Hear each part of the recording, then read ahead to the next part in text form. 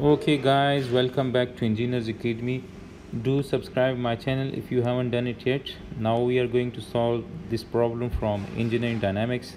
The problem says that the velocity of a particle traveling along a straight line is given by this equation. So we have this equation v equals to 3t square minus 60 feet per second. So it is said that if s is equal to 4 feet when t equals to 0, determine the position of the particle when t equals to 4 seconds. What is the total distance traveled during the time interval t equals to 0 until t equals to 4 seconds? Also, what is the acceleration when t equals to 2 seconds? So now we are given this v as a function of time, and we are asked to find the total distance traveled and the position of the particle when t equals to 4 seconds. And we have to find the total distance traveled from t equals to 0 until 4 seconds, and we have to find the acceleration at t equals to 2 seconds. So now for this, to find the total distance traveled, we need to have the equation for the distance traveled as a function of time. So now we know that velocity is ds by dt. So from this equation we can write that ds is equal to 3t square minus 6t into dt if we multiply both sides of equation by dt. And then to find the equation of the s as a function of time equation, we have to integrate both sides of equation. So now in the problem statement it is said that when t equals to 0, s is equal to 4 feet. So now we have to integrate this from 0 to t, and when t equals to 0, s is equal to 4. So we have to write this as, we need to integrate this from 4 to s. So now if we integrate this, so this will cancel out and we will be left with s, and if we put these limits, this will be s minus 4, and then the integration of this, so this will be 3t to the power 3 divided by 3 minus 6t square divided by 2, and from 0 to t. So now this is s minus 4, and 3t cube divided by 3 will be t cube, minus 6t square divided by 2 is 3t square. And now from this we can write that s is equal to t cube minus 3t square plus 4. Now keep in mind that while finding the total distance traveled, first of all you people have to find t values for which the velocity will become 0. That is very important. So now first of all we will find those t values for which the velocity will become 0. So now we can write that velocity is equal to 3t square minus 6t, and now we can write this equation as, if I take 3t common, so we can write this as t minus 2, and if we equate this equals to 0, so that equation will give us t values for which the velocity will become 0. So now we can write that 3t will be equal to 0 and t minus 2 will be equal to 0. So from this we can write that t equals to 0 and t equals to 2. So for t equals to 0 the velocity is 0, and when t equals to 2 seconds the velocity is equal to 0. So this corresponds to the velocity values that will be equal to 0. So now we will find the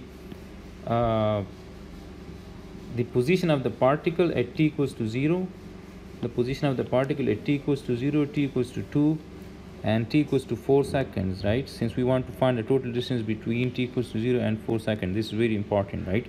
So now the initial distance is s naught, that is when t equals to 0, s naught is 4 feet, this is given. Now when s is equal to when t equals to 2 seconds, we have to find s. So s is equal to s2. For t equals to 2, we are writing that s2, and now we need to put t equals to 2 in this equation. So this will be 2 to the power 3 minus 3 into 2 square plus 4. So this is, we can write that 2 to the power 3 is 8 minus 3 into 2 square is 4, and plus 4, this gives us 0. So s2 equals to 0. So when t equals to 2 seconds, s2 is equal to 0 feet. And now when when t is equal to 4 seconds, then the distance traveled is as 4. So now we have to put t equals to 4 seconds in this equation, so that will be 4 to the power 3 minus 3, 4 to the power 2 plus 4. So this gives us 4 to the power 3 minus 3 into 4 square plus 4. This gives us 20 feet. So now the problem says that determine the position of the particle when t equals to 4 seconds. This is the answer for that particular part. For t equals to 4 seconds, the particle travels a distance of 20 feet. And then what is the total distance traveled during the time interval? So for that we have to draw the distance travel diagram. So for that, let's say that this is my reference line, and somewhere here is, let's say, s equals to 0, and then we have 4 feet, and then we have 20 feet. We have these values for distance traveled. So when t equals to 0, s is equal to 4 feet. When t equals to 2 seconds, s is equal to 0 feet, and when t is equal to 4 seconds, the distance traveled is 20 feet. So now when t equals to 0, the particle is somewhere here at 4 feet. This is when t equals to 0, the particle is at 4 feet. So now let me draw that the particle is somewhere here. Now when t equals to 2 seconds, the particle is at 0 feet location. So this means that the particle travels in this direction and it reaches here. So when t equals to 2 seconds, the particle position is at s equals to 0. And then we know that when t equals to 2 seconds, the velocity is 0. So at this particular instant, the particle stops for a moment, for a very small interval, and then it returns back. So then it travels back, right? So it travels back towards the right, and then it travels a distance of, it reaches to a point equals to 20 feet. So it travels a distance of 20 feet when t equals to 4 seconds. Now the total distance traveled is equal to, so the total distance traveled will be this distance traveled plus this distance traveled. So this distance is 4, this is 4 minus 0, so this is 4, and this is 20 minus 0, so this is 20. So we can write that 4 plus 20, so the total distance traveled is 24 feet. Now the problem also says that what is the acceleration when t equals to 2 seconds. So we have to find the acceleration as a function of time. We are given the velocity as a function of time. So we have v equals to 3t square minus 6t,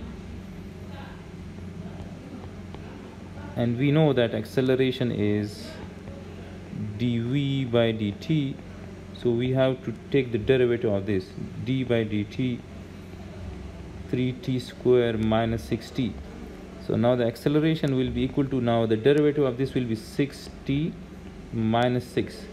Now we have to find acceleration when t equals to 2 seconds. So we have to put t equals to 2 in this equation. So now the acceleration at